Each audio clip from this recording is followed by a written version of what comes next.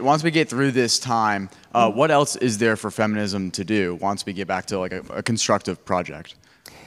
There's been too much emphasis in liberal feminism on what British people would say middle class, bourgeois, like university educated women. And I think the intersection of being poor and being female is one that produces more problems for women in that group, and that we don't pay much attention to things like socioeconomic factors there or class as well. So there's a lot of emphasis on relatively peripheral issues, I think.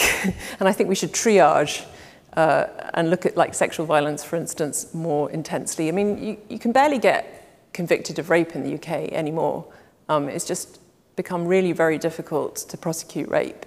And yet, I don't think rape has gone down.